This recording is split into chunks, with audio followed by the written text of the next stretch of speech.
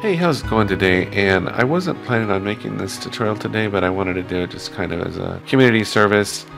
I didn't know this, but did you know that flip-flop nodes can be out of sync and become problematic? And some people have gone as far as saying that they're unreliable with this getting out of sync. So what that forced me to do was to create a alternative to the flip-flop node, and so this is just a second way to create a flip-flop node if you're having problems with it. So anyway, just to trigger this, let me get rid of this comment here. Just to trigger this, we're going to go ahead and do a keyboard event. This is pretty simple to do, and we'll just trigger it with a 1.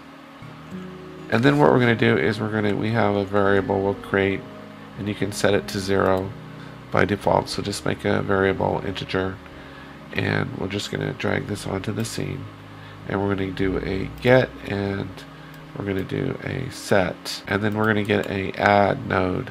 So we're just going to create a simple incrementing function here where it's going to go up by 1 every iteration, every time the person presses 1.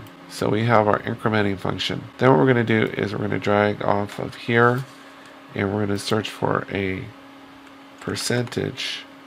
We can't pull off.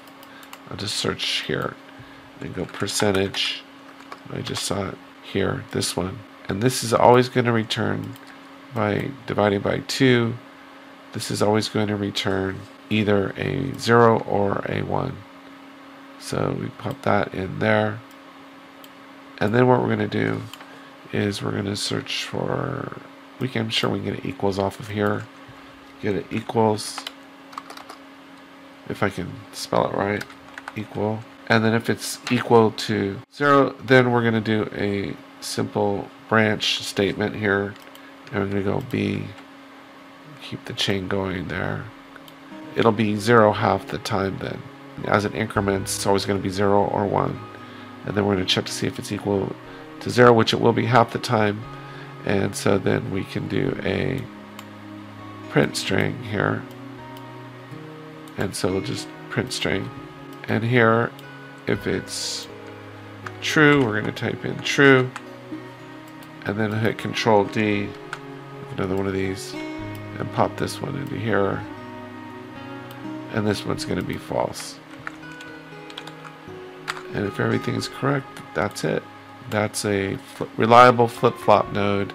Should be a reliable flip-flop node if you're having problems with your flip-flop node. Anyway, so here we go. Let's see if this works. Play. And I'll just hit 1 here. W to get going. False. True. False. True. True, false, true, false, true, false.